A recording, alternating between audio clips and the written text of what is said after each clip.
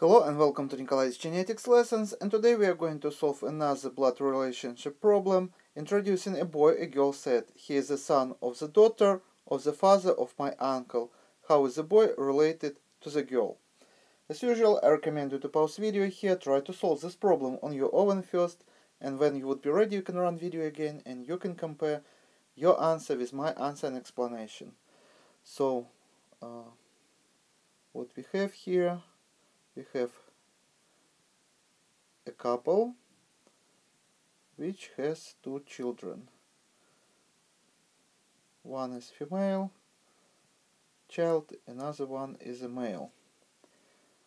And this female is married to another male, and here we have a girl and a boy. So this is going to be, I would say, version 1.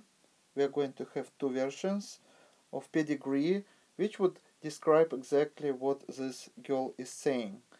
So now let's check. He is a son of the daughter of the father of my uncle. So he is our girl here. She's pointing at her brother, and she's saying that he is a son. So he is a son of the daughter of the father of my uncle. So this person is an uncle of this girl. So he is a sister and brother. So girl is pointing at her brother and saying he is the son of the daughter of the father of my uncle. But this is not the only one variant that exists. For example, her father also may have, for example, a brother and a sister, and they also would have parents. So I am using different color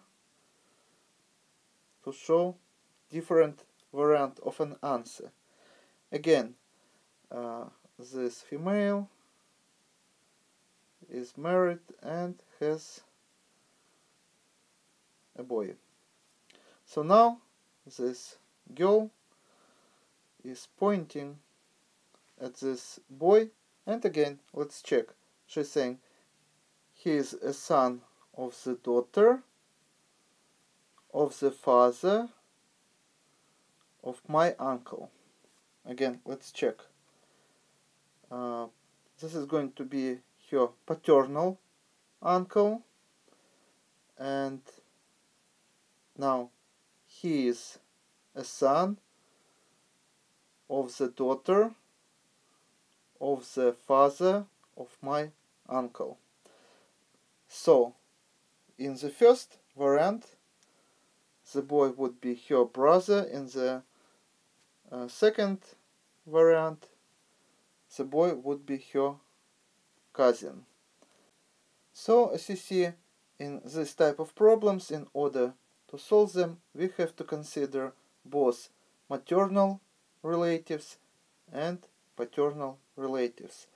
But if we'll check answers, we are not going to see here a cousin, but we see a brother, which is answer A, and this is going to be our choice.